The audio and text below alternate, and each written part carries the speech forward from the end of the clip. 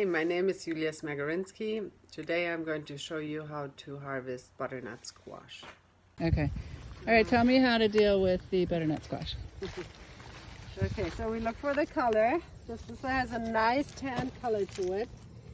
And then another sign that it's ripe is that this little tendril, they have these little tendrils that help them hold on, because these are vines. Yeah. That's actually dried up completely. That's the tendril that attaches to the same part on the stem here.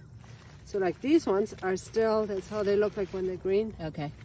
And then when they're dried up, they're just dried up. Okay. And then I make sure I don't just break off the stem, because then the whole fruit might just rot out. Okay. And so this knife can do it. It's actually even better if you have a little, like those Velcros. I have some scissors if you want to try them. Scissors. Maybe.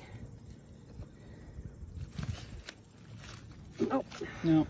It's too hard. So you need like garden snippers. Snips. Don't cut your hand. No, I'm not. Usually just a little bit does it. Okay. You can actually just break it off like this. Okay. Get rid of any of the dirt. And then what I do is I lay it out in a barn somewhere, kind of where there's some ventilation. I will not put them on top of each other, but just next to each other. Okay. And let them be there for 2 weeks. Okay. That hardens the shell. Okay. the shell and helps sweeten still a little bit more. Okay, perfect.